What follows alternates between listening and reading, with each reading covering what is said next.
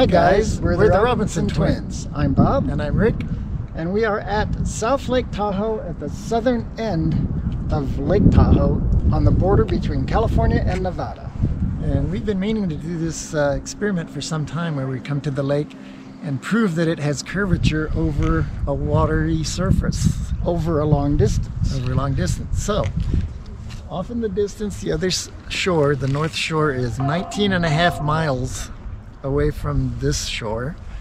And we've just went from the north shore first, took pictures of the area, scouted it out. And actually we scouted it out on Google Earth first so we knew what we were going to be looking for.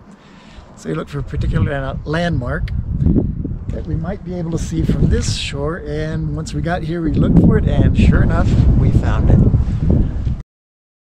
We were motivated to make the observation now because of this video we saw on January 6, 2025 on YouTube from MC Toon, inviting people to come to Lake Tahoe to make an observation from the south shore to the north shore to see if the water would appear flat or if it would follow the curvature of the earth. He was responding to a $5,000 bet from someone who claimed it would be flat. We'll link to MC Toon's videos in our description. We used Google Earth to make plans. What we were going to do first is come in from the north shore and look for State Line Point, which is this point of land on the border between California and Nevada. There's a dock near there, and we were going to take a look at it and scout it out and take pictures. Then we would travel down the east side of Lake Tahoe to the south shore, where there's a dock near Camp Richardson, and see how much of the north shore we could see from there.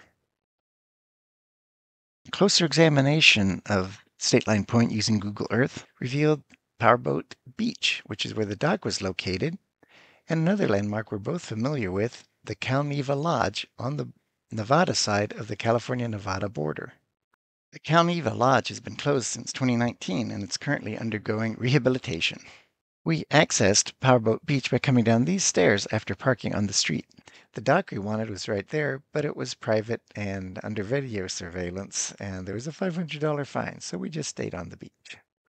I made a point of checking out what else was around the dock, including the trees. There were ponderosa pine, incense cedar, and quaking aspen, some of which were 56 feet or 17 meters tall. Then we traveled east around Crystal Bay and ended up at Memorial Point, so we could take a picture of State Line Point from the east. So here's a picture I took of State Line Point using my smartphone from Memorial Point. Here's one I took with my power shot, and I did a zoom in and got an even closer shot, so you can clearly see the Cal Neva Lodge from this side of the lake. We determined the lake level was at 6,227 feet elevation, and the top of the Cal Neva Lodge building was at 6,460 feet, a difference of 233 feet.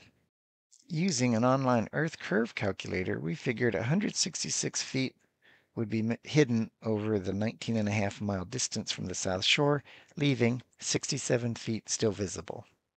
So we continued down the east side of the lake to the south shore at Camp Richardson to find the dock to make our observations from. Here's what the dock near Camp Richardson looked like on Google Earth. When we got there, we found out the end was closed, but we could still use the deck closer to shore to make our observations from. Okay, we're at Camp Richardson, the dock for the coordinates for the south end of Lake Tahoe.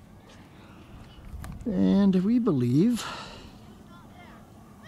we are seeing across to the north end of the lake to the Cal Neva Lodge. We think that spot there is the Cal Neva Lodge building. 10 stories high. We are definitely not seeing the whole building, which would be the case if the earth were flat. We're only seeing like the top half or so. We took this picture using a smartphone through the spotting scope's 45 power lens. Clearly we're only seeing the top half of the building, a 10-story building, mind you, and it's still above the lake level from its base. So the calculations of how much would be hidden and how much was showing looked pretty accurate. Here's a side view of the Cal Neva Lodge from the east and how much we saw through the spotting scope. Here's a picture we took through the lens of a 50 power Canon power shot. The waves on that day were less than a foot high, and you can see only the top half of a 10-story building, and the base of that building is already 100 feet or more above the lake level. So the lake is not flat. We confirmed curvature. Thanks for watching. Now be sure to like and subscribe.